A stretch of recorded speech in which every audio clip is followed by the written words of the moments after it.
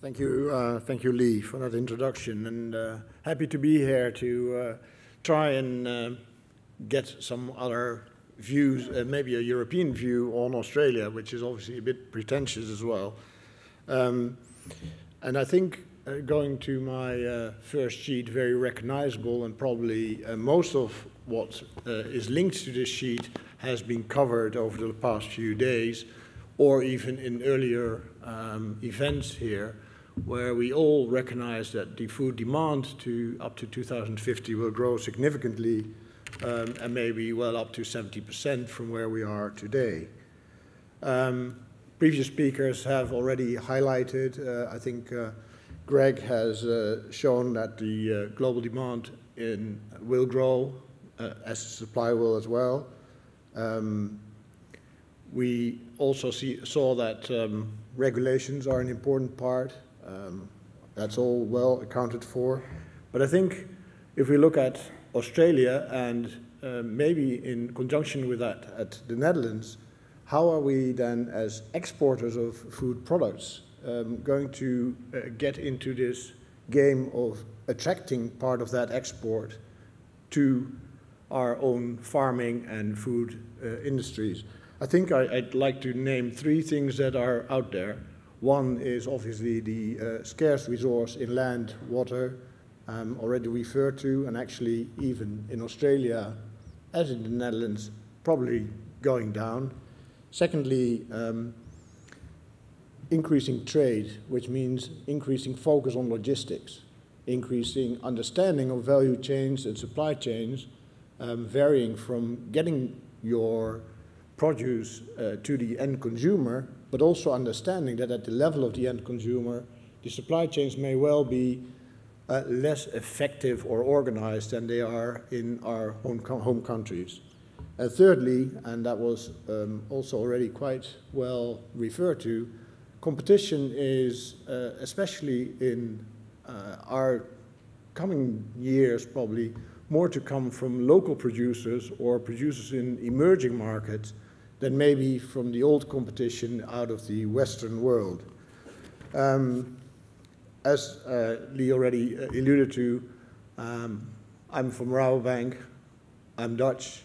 You'll probably have recognized that from my accent. I'm not Australian, but I hope I'll be made myself understood here enough to take you through a bit of a Dutch example and see where there's lessons to be learned, Australia from the Netherlands, and vice versa.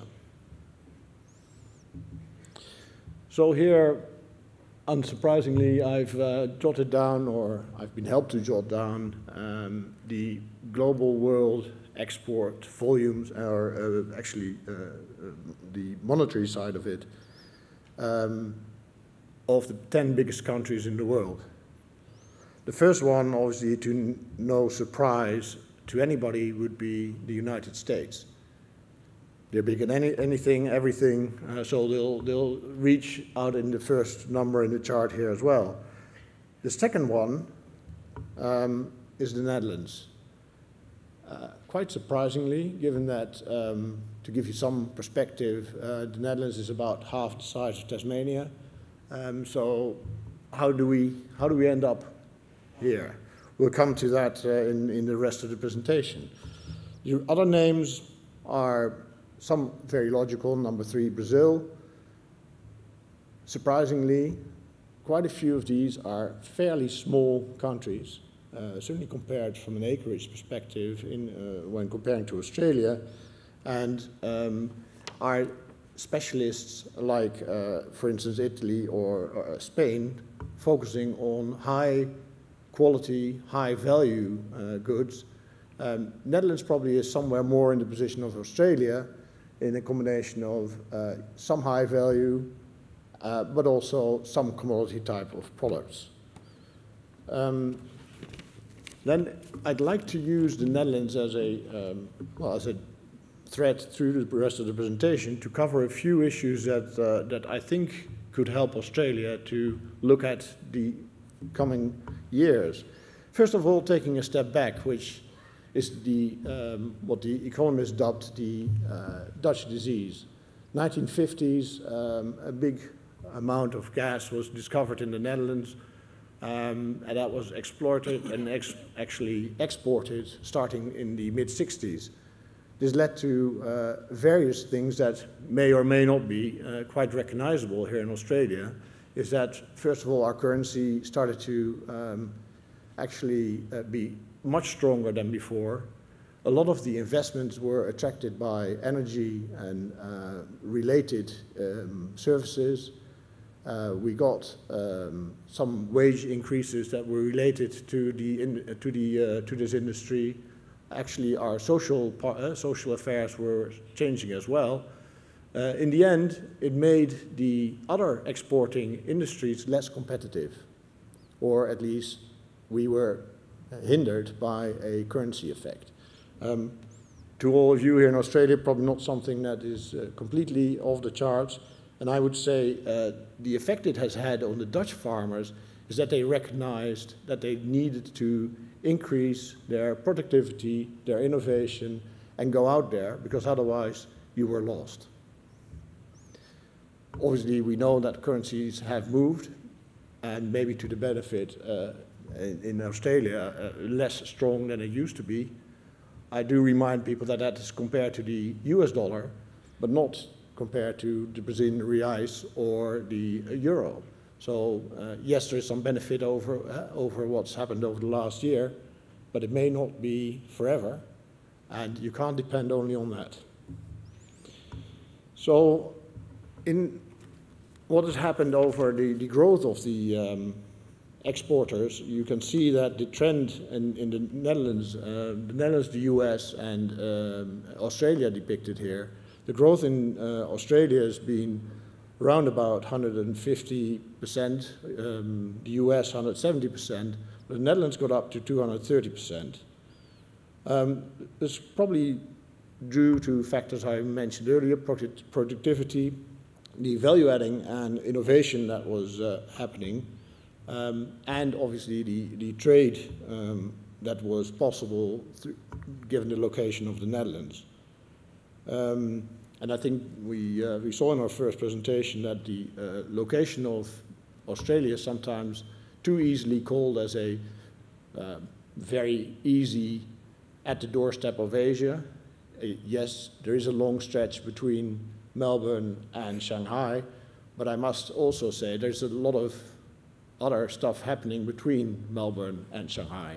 And I think Indonesia is one of those countries that is closer and not per se to be delivered out of Melbourne. I think that if we look at the comparison between Australia and the Netherlands, something else springs to mind, that ultimately the split of the exports is quite different.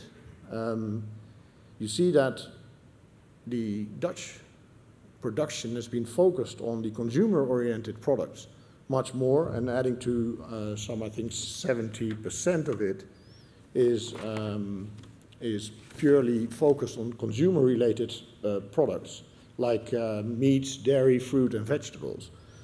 Whereas the Australian exports are more focused on commodity-type products like cotton, grains, pulses, and less to the consumer-oriented side. The three largest Dutch export products, which I can give as an example, are, for instance, nursery products, cut flowers, flower bulbs, of which we cover about 80 to 90% of the world market, dairy, and fresh vegetables, as mentioned. I raise this to emphasize a point on the question I think both our agricultural industries are currently confronted by, whether to pursue the value part of the export or volume. And obviously there's no one single right answer, but I think it is an important question to be answered in your businesses or in your trade organizations. What are the parts that we want to cover and how are we going to do this? They're not mutually exclusive. There will be potential to take either or have a combined effect. For some products and situations, the decision on volume or value on the value add will be clear. However, I want to challenge you all that in our ability to try and capture a growing share of the global food demand, we need to think of the markets we are supplying. What role do we play? What role are we really set for with the goods that we have to work with, our land, our water, and our capacity here locally?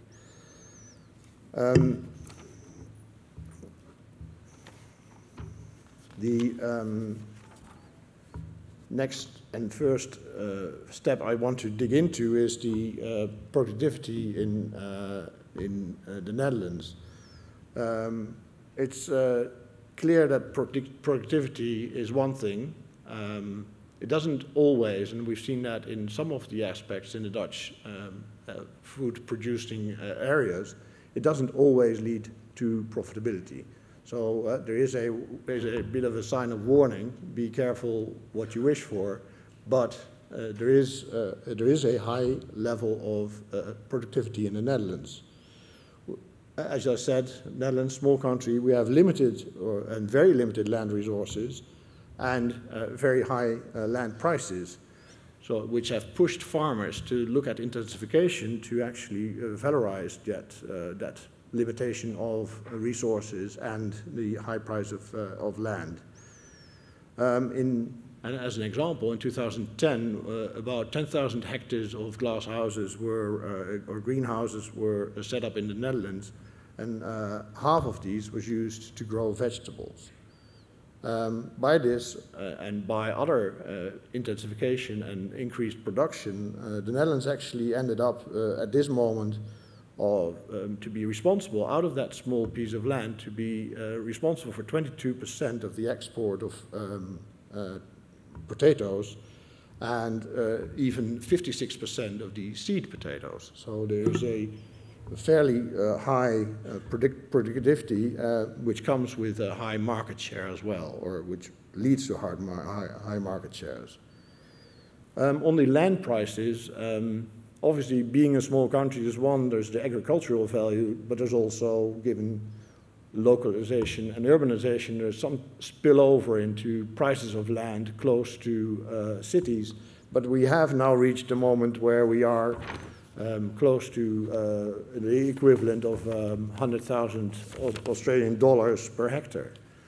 And that is a price at which you, at this moment, probably could trade your land. If you look at that, it also means that we now see about a equivalent of 6,000 to 7,000 Australian dollar of revenue per hectare in a normal crop plan of a combined crop plan of sugar beet, wheat, and potatoes.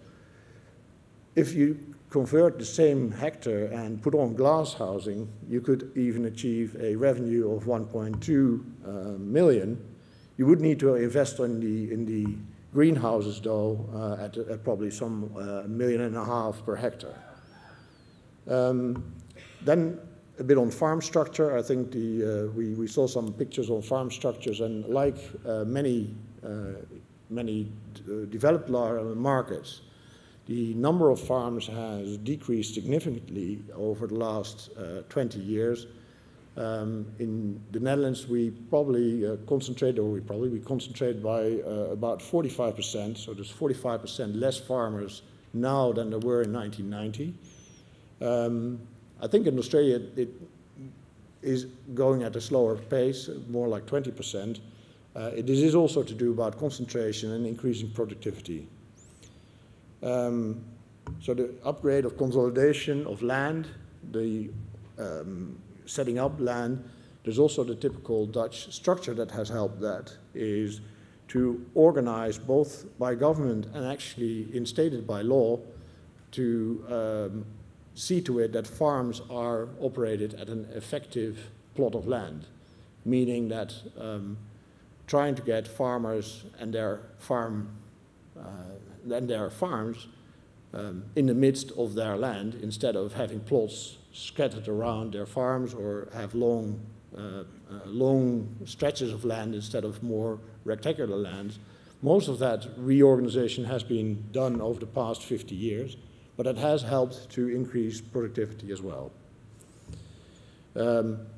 Obviously, this has been government steered, but to see to it that you get an equivalent of, or your ownership isn't harmed.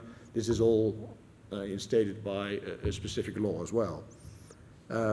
This has been supported by further subsidies, or etc. Then the other part that helped productivity is the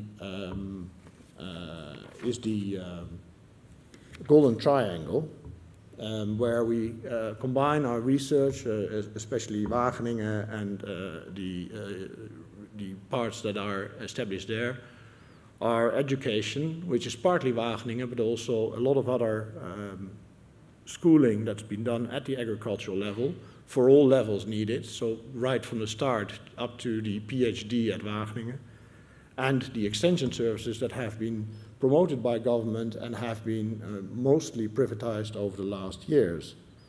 And that's a good help in the improved productivity. If we then go to where is the next step of what's happened in the benefit, or where have we created our value, is the adding value to the agricultural trade. The hub of the Netherlands is in one way perfect to import a lot of goods, then process them, add value, and re-export them. Obviously, the location, the proximity to a big market, which I'll allude to a bit later on, is helpful, but it also requires that you see that you can add value, make money on that, and find your markets where actually there's demand for this more further processed food. I think that ultimately, if you look at this and you take a next example, which is a quite surprising example in one way, is how the Dutch have kept going at the chocolate trade. That is a particularly funny situation in one way, because the Dutch have no cocoa beans whatsoever growing at their local presence. Historically, obviously, as a trade nation, we have been able to import a lot of cocoa, process it in the various parts that cocoa needs to be processed into, and actually redistribute and create even fairly renowned chocolate companies, either in the Netherlands or push them into Belgium, or they got into Belgium, and you create one significant food, well, significant in the sense of our share, maybe not significant in the total value, but it is a prime example of how you can add value in a trade flow. Then an example of how the innovation, which is another part of what needs to be done to keep going at your exports, or at least in creating your value, you need to come up with innovative ideas. And the Netherlands has a long tradition of cooperation between the public and the private sector to improve that. I've mentioned the Golden Triangle earlier, and the Dutch government will support R&D, or has supported R&D over time, and sees that that has value as well. There is now a need increasing, there's still, and I think that's true for Australia as well, an increasing large demand for further R&D investments. I think that that's a struggle. We are getting money into that. I think the concentration of Wageningen and its university also attracts a lot of smaller spin-offs that in the end get financed. But I think that both in Australia and in the Netherlands, the question is, how do we fund our R&D and our startups and our innovation is one to be considering closely. The example on this sheet is about a new way of producing what is so-called rondeel eggs, where there's a combination of the ultimate, you could say, the consumer demand of having eggs come from a more sustainable animal-friendly environment, and where that's been in a process where actually the efficiency hasn't been harmed. There is a way you could produce this, and it's been set up in a commercial franchisee system, which actually is beneficial to the farmers that are using it. So the innovation is not only about the technical side of it, there's also a marketing aspect to it. Then we couldn't talk about the development of Dutch markets if we don't look at the position of the Netherlands in its in a broader perspective. The harbor of Rotterdam already mentioned. If I would draw a circle around it of some 700 kilometers, which is a reasonable logic circle, given that that's a one-day trucking distance, you would find this part of Europe in the proximity of Rotterdam. Obviously, the truck to London would be a bit hard, but in other ways, it is possible. And the good thing about London, it's easier even by sea. And this is one of the ways we have really covered. The circle actually entails about 150 million people. So what are the modes are probably quite known. The Rhine running from Rotterdam way down to Switzerland, and many other rivers and canals attached to it. We have obviously the road, we have rail, and not so much in Rotterdam, but in Amsterdam, which is less than 60 kilometers away, we have a fairly strong hub at the transport by air, which is for food and agri maybe not always the logical means of transport, but for instance, for the whole flower trade, it's an extremely important transport mode where we see a lot of coming and going of flowers that are actually not even all grown in the Netherlands, but they may well be coming out of Africa or South America. So that's all nice to look at the Netherlands sitting here in Canberra, but is this really comparable? What are we to do? There are differences, yes. There are many differences, but what are we going to do? And if we look at this, I could say, well, this would be looking a bit more like the windmill that's displaced. So are we actually using the right examples here?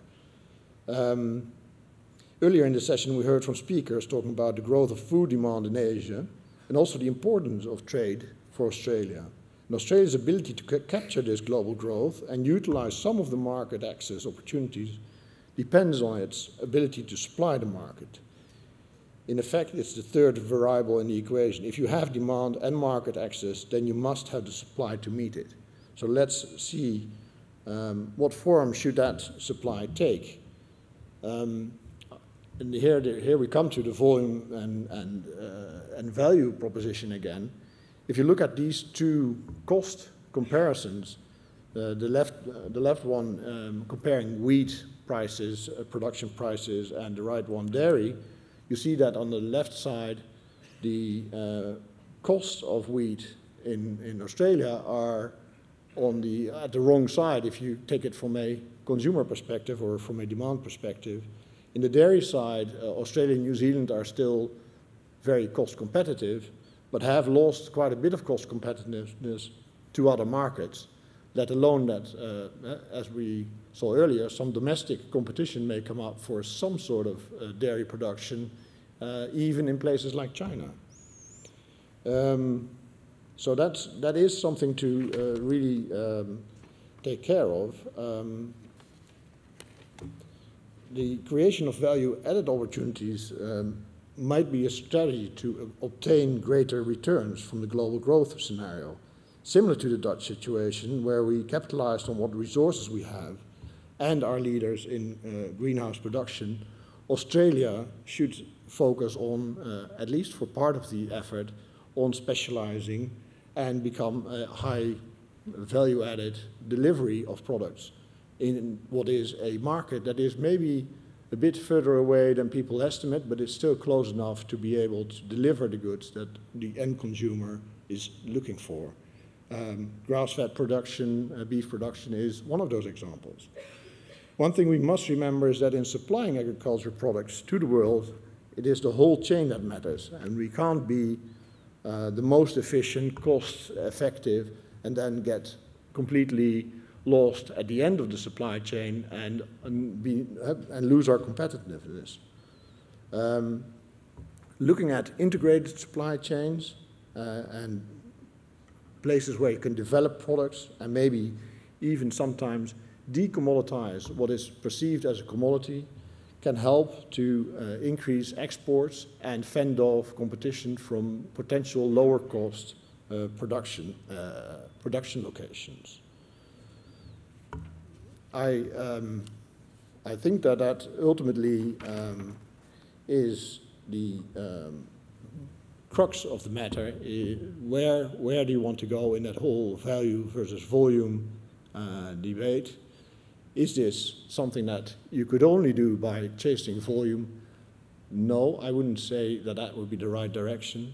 I think the integration of value chains, the creating specialist products, and listen very good to ultimate the consumers that are at a doorstep, maybe a bit of a further doorstep, but they are still on your doorstep.